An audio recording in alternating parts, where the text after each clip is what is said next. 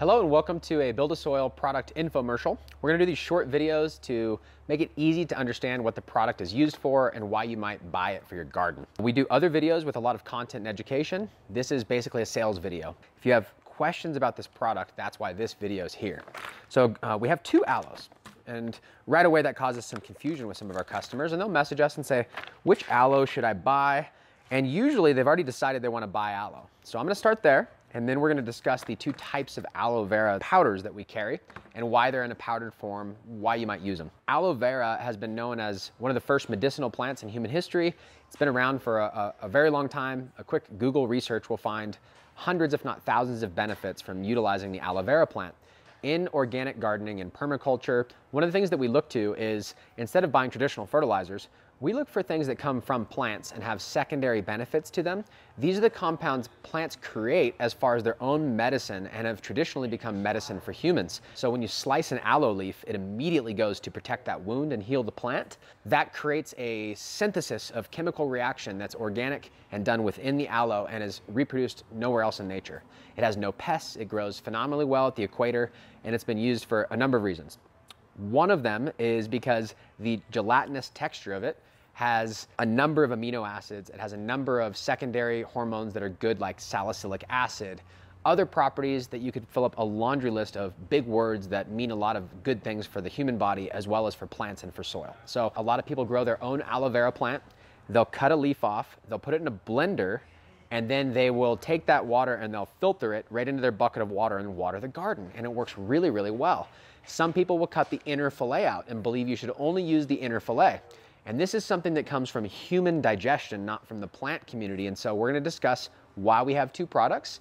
And I think when we're done with the video, you'll have a basic understanding of which one's good for you, if not both, or why. So the first product we offered was this one, and it's my favorite texture.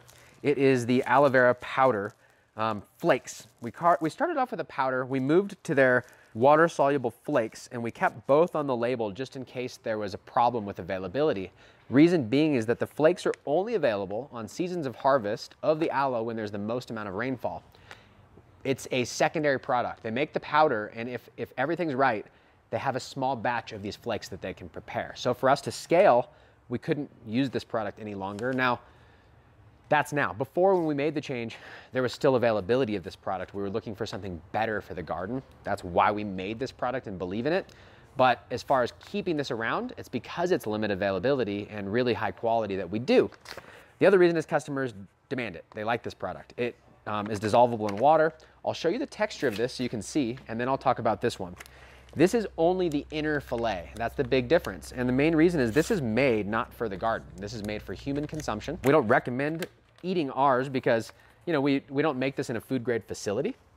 But I'll put it in my hand. You can see what the flakes look like. They're flakes. They're not powder, and they dissolve in water very easily, and people love that. I'll put that here for comparison when I put the next powder to it. Now, if you've seen the inside of an aloe plant, that's what it looks like. It's a gelatinous texture. The other thing that's beneficial about this is it's freeze-dried, and it's a 200 concentrate. When you're buying nutraceuticals or extracts of a single plant, the concentration level can be 10 to 1, or they have all these different ratios. And when you get to 200x, that means that 1 gram of this and 199 grams of water will produce full concentrate of what it was. So this is a freeze-dried full extract. It's like the hash of the aloe plant. It's very pure. The reason why we moved over to this product is because we were introduced to Dr. Coates, one of the godfathers of aloe. He wrote a book on it. In that book, there's a lot of research. Come to find out, the first person to use aloe in agriculture on a larger scale, and he came to find a lot of the viewpoints that we had, except for he took it further. They had a tomato farmer that was near somebody who grew aloe, and they would take all of the waste and they would put it on their tomato field, and they had some of the best tomatoes that anyone had around. And so legendary that this story got out, and because Dr. Coates was into aloe, he had to go see. And that eventually started them thinking about the other benefits for agriculture. Now, I didn't know this. We were already carrying an aloe product, and now I found the godfather of aloe who had all the patents and already sold those old patents to the new aloe companies that are running his old process while he's continually creating new processes. And in the aloe world, when you research it, there are thousands of years people have tried to lock in stasis the benefit of the aloe plant instead of from the fresh leaf, and it's almost impossible. And so freeze drying, and not only freeze drying, but the best freeze drying, and also harvesting the plant in several conditions. The ideal way to get the most medicine out of the plant is to have the most secondary compounds in production. That typically happens at a 4 to 5 year old, fully mature aloe plant growing as near the equator as possible in its full health, vibrancy, in the soil, in the sun. When you harvest that and you process it the same day, immediately after harvesting, and you freeze dry it, that's how you lock in the most amount of nutrition possible besides the fresh plant. And arguably better than maybe the Home Depot start in a little clay pot, because this is mining the sun and mining the soil and doing its job to maturity in large size. Those types of plants are what's in this bag, and instead of just the inner fillet like over here, they actually do parts of the whole aloe leaf. So parts of the part that you're not legally allowed to sell for human consumption. Once I realized that aloe was not allowed to be sold for human consumption, that there's some restrictions on that in the health industry, that led me to understand why the aloe inner fillet is so highly revered when you look it up. The parts of the leaf that are not just in the inside actually can create like a cleansing effect. And you can see the color's different, and it's a powder. The difference here is that we have more than just the gel, so it's not going to create the same texture. You have part of the whole leaf. The reason why this is done is that when it comes to agriculture, about 70% of the benefits of the aloe plant live in the whole leaf, in parts that are not in the inner fillet. Of course, the inner fillet is easier to digest, but that's not the only reason that we use the aloe plant. There's a number of reasons. And when you realize that cutting the plant, causing the injury, creates the secondary metabolites, and it needs to be in full sun on a mature plant and then immediately freeze dried, that's why we have these two products. It's a single ingredient. They're both freeze dried. Normally when you get a whole leaf, there's a lot of inferior fake products on the market. They have whole analyses out there to detect whether it's real or fake, just like olive oil. It's a big racket. So you can find some cheap aloe vera powder that are not what they claim to be. And when you find a really good producer, it's important to take note of that. And both of these are the best producers in the industry. I think this one's better for agriculture, but a lot of people say that they like how this dissolves in water and they get huge benefit from it for foliar spray, for cloning. This I use 100%, this is what I use. I haven't used the flakes since we introduced this product, but some of our customers swear by both. They get more fillet, they get a little bit of the outer, they can balance the two together. It's totally up to you. I don't care how you guys use them. I'm just wanting to give you the story behind it so you fully understand why we have two products, where they came from. I even tried to only keep this product because I feel it's better for the garden.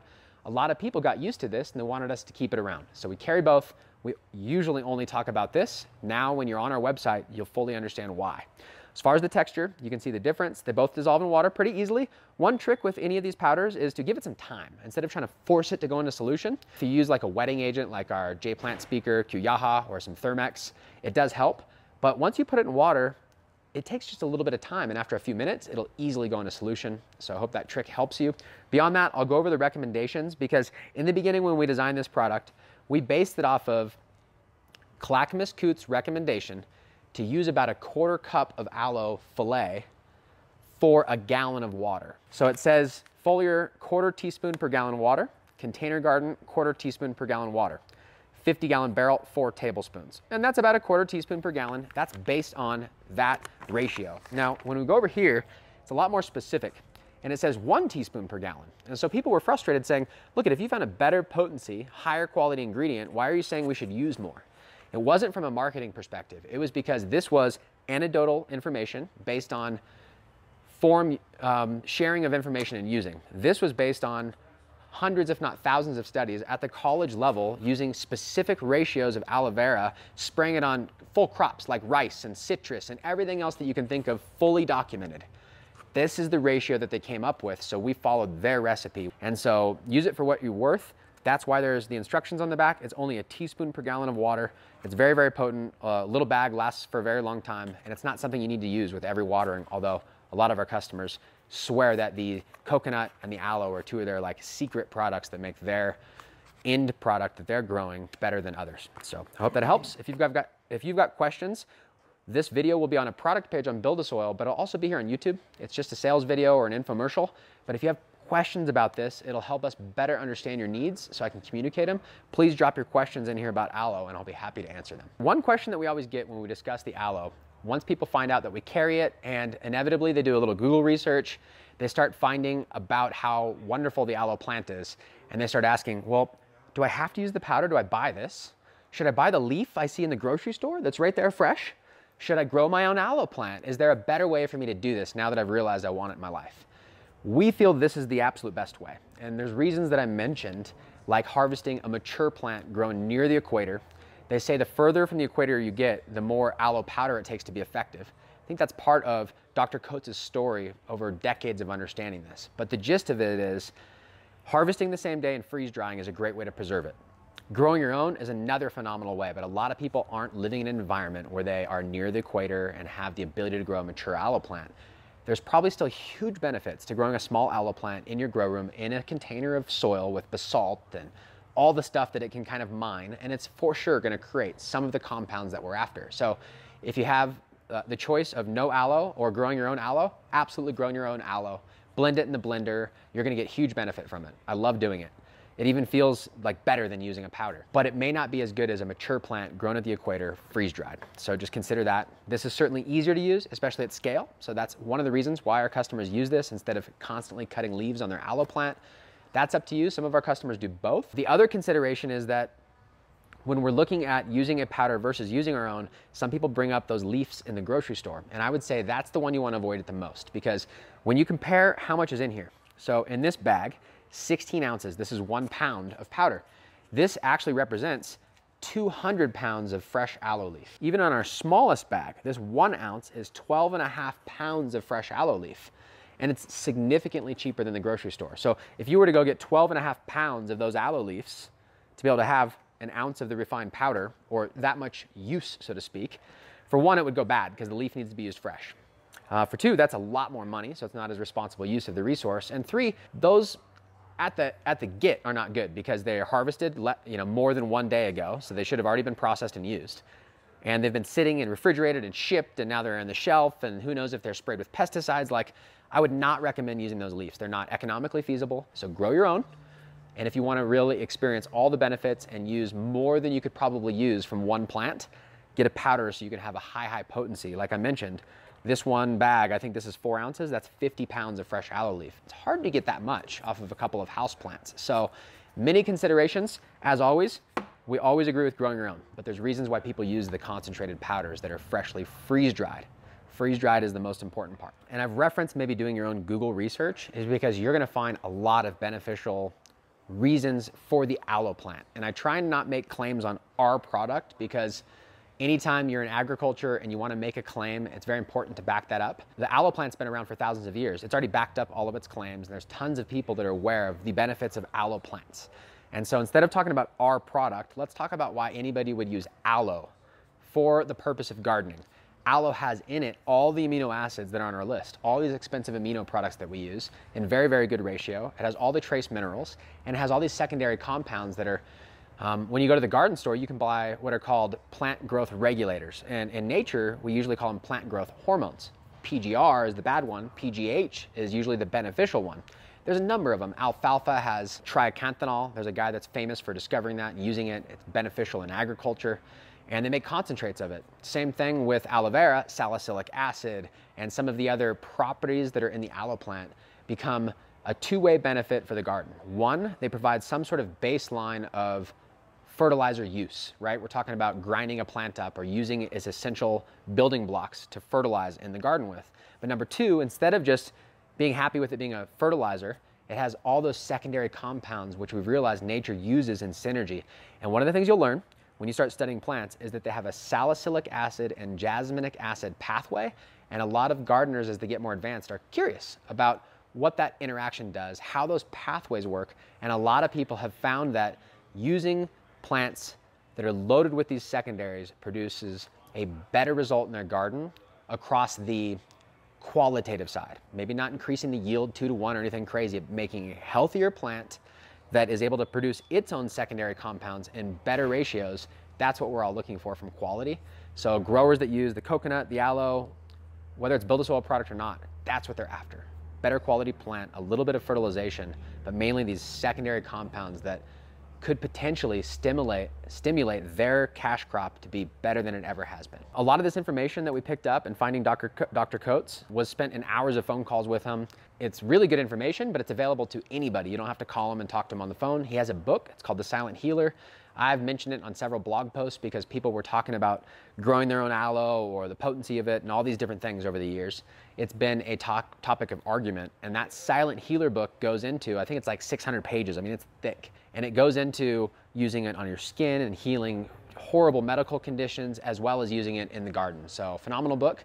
You can just Google it. We used to carry it here. I'm not sure if we do any longer, but I wanted to at least let you know where I got a lot of the information that we're basing that off of. Do your own research. If you have information on why you use aloe, you want to share that, drop it here in the comments. I'd love to answer any questions.